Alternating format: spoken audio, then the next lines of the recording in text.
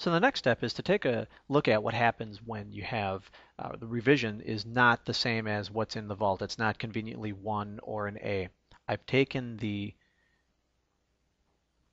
time and moved the revision number of the scissor assembly, as it's a relatively small assembly, to all different levels. In this case, the top level is at D. We take a look at the other files. The blade main is B, blade top is E, the spring is at J. So let's examine what happens when we have this type of a scenario. Now it should be noted that all of these are using alpha characters, and in other words, they're part of the alphabet. So this will work with the revision scheme that we have. If these were numbers, that's yet another step. We would have to take that into consideration.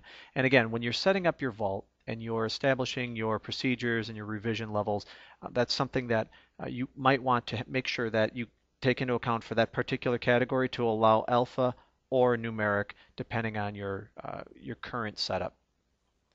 So let's close this down and save everything, check it all back into the vault, and we'll examine revising from the vault.